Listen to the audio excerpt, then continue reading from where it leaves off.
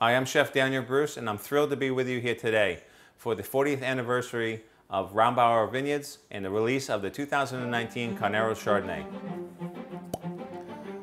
Well, today I'm excited to be pairing the 2019 Rombauer Chardonnay with some great New England seafood. And the reason I'm doing it is I always taste the wine first. In this case, the wine had these wonderful flavors of unripened peach, sweet corn, vanilla, a little bit of butteriness, and also finish it with bright acidity, and that's really important when you pair it with seafood. So I'm looking forward to showing you this great recipe that's going to be a knockout for this Rombauer Chardonnay.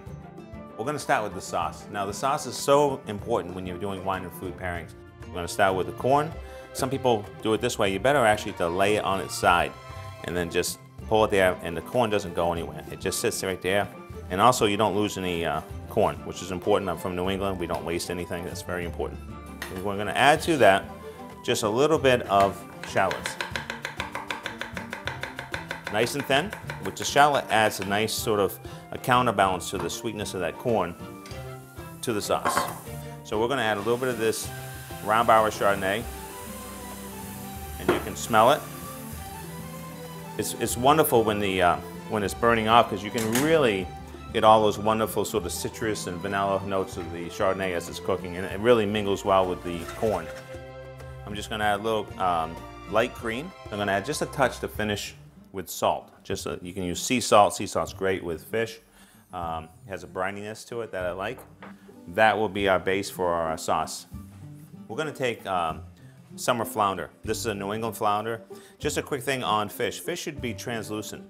And this one is, you can see, wonderful flavor. You want to make sure it's really fresh, so that's important.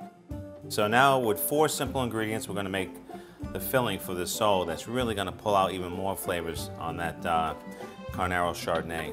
And we're going to start with some scallops. These are day boat scallops. I have a little bit of the trim from the fish that we just used. That goes in. We're going to add a pinch of salt. And we're going to add some spinach.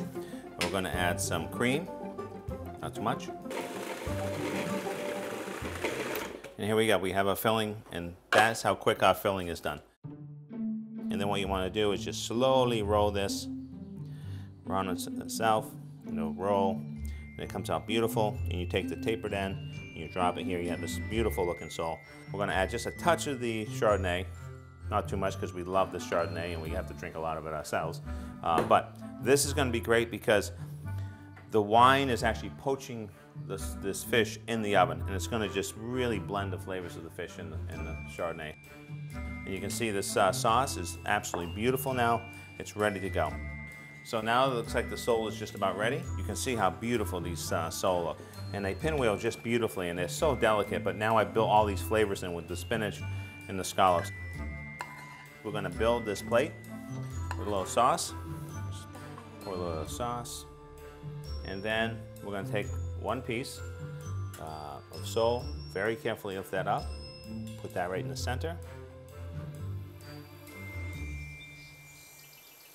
I always love growing my own vegetables and herbs, and it really gives me a strong connection to the land. And in this case, with this Rombauer Chardonnay, I'm looking for some aromatics, but some really sort of delicate flavors to enhance that beautiful citrus element. So these are cucumber blossoms. Should finish out that dish nicely. These are pea shoots. These are popcorn pea shoots. And the pea shoots are great because they have a wonderful sweetness, but they also have a touch of bitterness, which would be kind of nice to counter that. And also pick some great little just parsley, and I'm just going to drop it in there. It adds a nice little refreshing aspect to this dish. And then, of course, I have just a little red vein beet green I had. We'll drop that in there.